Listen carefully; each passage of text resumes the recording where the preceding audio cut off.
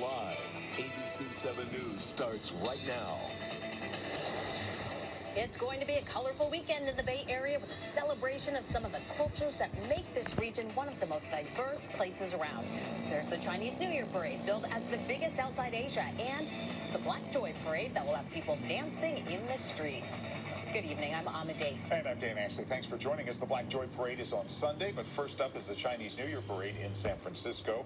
Up to 1 million people are expected to attend tomorrow night. ABC 7 News reporter Tim Johns has a look at the last-minute preparations, as well as a special event tonight in Chinatown.